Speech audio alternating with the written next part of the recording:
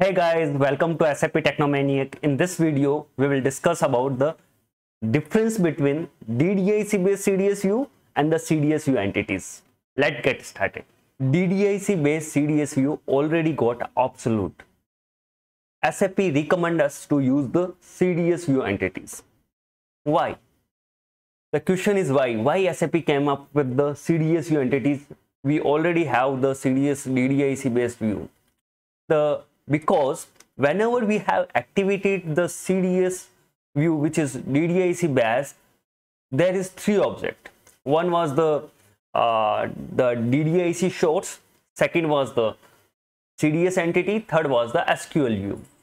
But ultimately we never used the SQL view and DDIC shorts name anywhere, because wherever we are using we were using the CDS entity. In select statement we have to use CDS entity name, or we are calling somewhere else this particular CDS, or inside some other CDS also we have to use the CDS entity name only.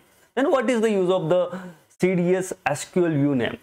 There is no use. Still we were having that particular SQL view for each CDS entity, just the namesake of the displaying in the SE11. That is also no use at all. We can't edit in the SE11 that particular DDIC based SQL view. Then what was the use? There is no use. So that is the reason SAP removed that SQL view itself, and they came up something called the CDS view entities in this instead of the DDIC based CDS view. And second thing, there is a small difference was there. We will see in the system also. We use the defined view for the DDIC based entity, and the CDS view entities we are using the defined view entity when we create the CDS view. And CDS minus DDIC view were created. In this case it is not created, and these are still supported. But most important thing I want to tell, this DDIC based CDS view is still supported, because when SAP have started, they came up with this kind of CDS only. That is the reason these are the supported, because they want to there should be some downward compatibility, and still we can convert this CDS DDIC based view to CDS view entity as well. So let's jump into the system. We will see all the CDS view entities thing in the system itself. As you know from my last video, we have created one DDIC based CDS view. In that view, you can see we have defined the CDS entity name as a GCDS sample 01, and the CDS view name was the GBSQL sample 01. Now what we will do, we will create one CDS view entity, and we will compare between the DDIC based CDS view and CDS entity. So for defining the CDS view entity, you have to right click on same package where you want to create. You can click on new data definition. It's similar to DDIC based CDS view only. Let me create one new CDS, and this CDS is created for the defined view entity instead of defined view. Defined view means DDIC based CDS view, and defined view entity means newer version of the DDIC based CDS view, I can say, defined view entity. So let me click on next button, give some TR, click on next button, and you can see there is already ready-made templates are there. So we have used last video in defined view as a template. There you can see some by default annotations are there, but in this one we have to create view entity, so we will use defined view entity instead of the defined view. So let me finish it up. Once it is created, let me open it parallelly and minimize this project explorer. So you can see first difference in this one, there is no annotation called SQL view name. And let me give, before going to that, let me give one basic table as a data source and activate the defined view entity. So it's select from, let me give some data source name VBAK, which we have used in my last. There is no difference between the select statement. There is difference in the some of the annotations got removed, and unnecessary things got removed, which we will see in this video. So otherwise select statement wise there is no difference as of now I can see. So this will be same. I'm using same customer and sales order to get the data from the VBAK table. And let me activate this one, Control F3. It will get activated. There is no error. The first thing, since we have only single object in this, that is CDS entity, so that is the reason we can't activation will be faster, because here we have to activate multiple objects. Here we have to activate only single object. So in the when we use define view entity, obviously activation will be faster. Since in this we have created the DDIC based one SQL view was created, in this no SQL view will be created.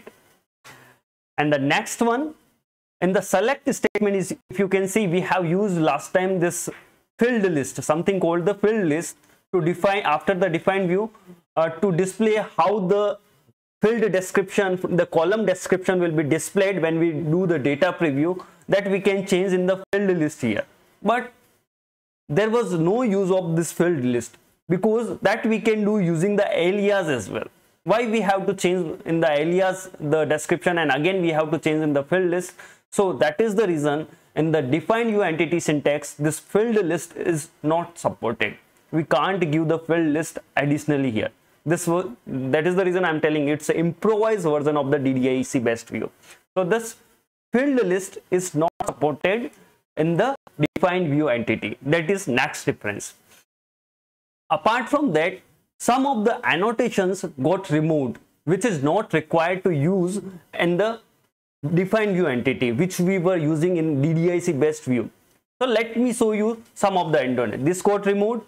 And second is the description. Obviously we need some description for our new view entity, so that is still valid.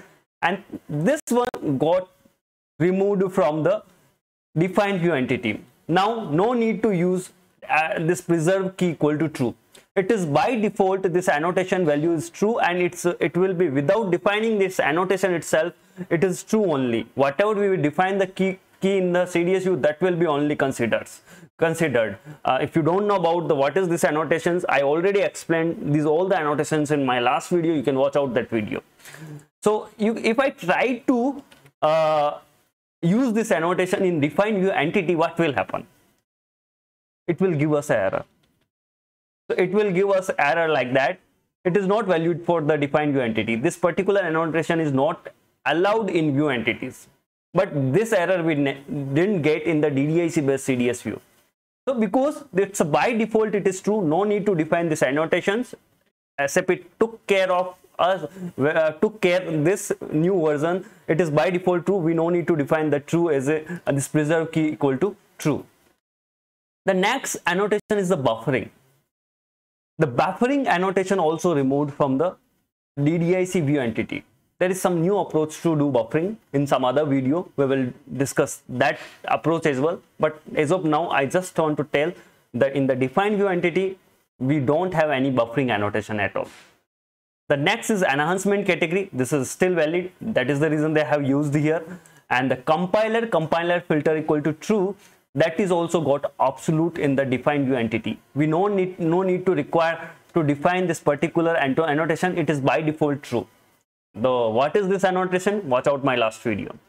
And next is data maintenance is restricted. It is still valid. And authority check one is still valid. And the client handling is not valid.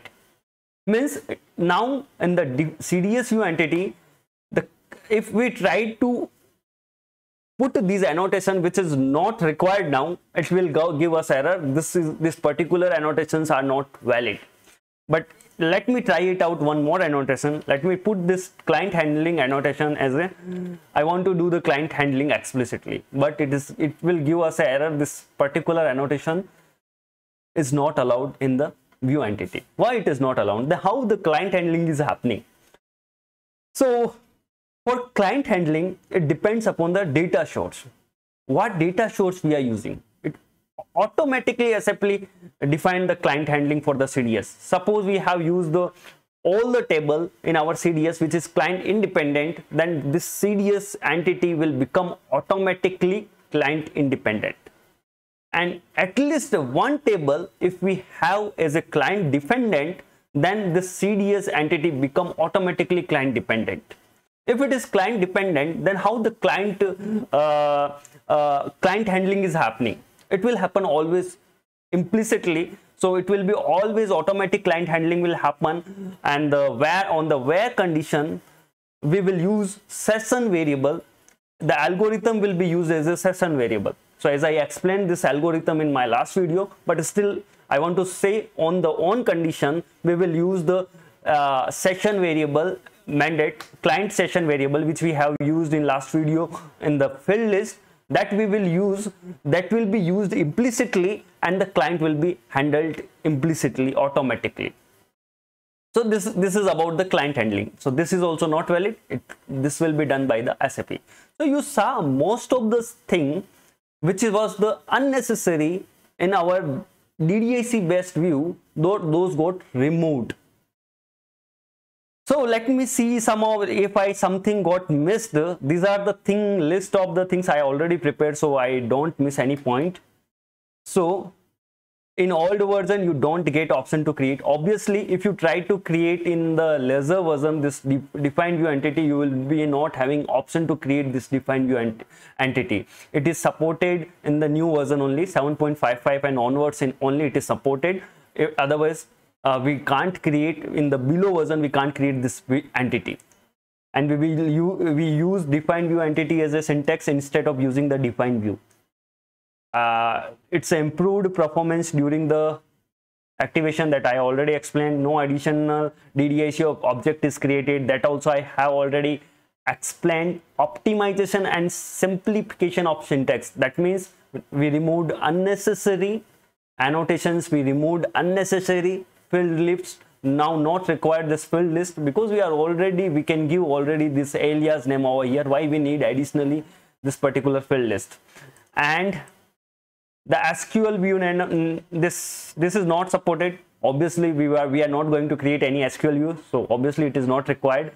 Name list is not allowed. Below annotations are not required. These are automatically by default put for you. Both are the true, and if you try to define this one syntax, you will get the syntax error. Client handling take place implicitly. Buffering annotations are not supported. This I already have explained most of the things. I didn't miss, thankfully I didn't miss any point. So I have created the CDS view, a CDS view entity, and you can see the DDL source name. Let me show you. This DDL source name and the CDS view entity name is the same, or it's a mandatory thing. If I try to change some other name, it will give us a syntax error.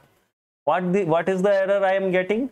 The defined view entity and the DDL source must be identical. That's now SAP telling you how these two names should be identical. Then only, because we want to create ultimately one view only in the database, we don't want to create multiple thing, one entity and one SQL view. That is the reason SAP comes. Let me put that name back and activate my view and minimize this one. This is about the difference between the DDIC based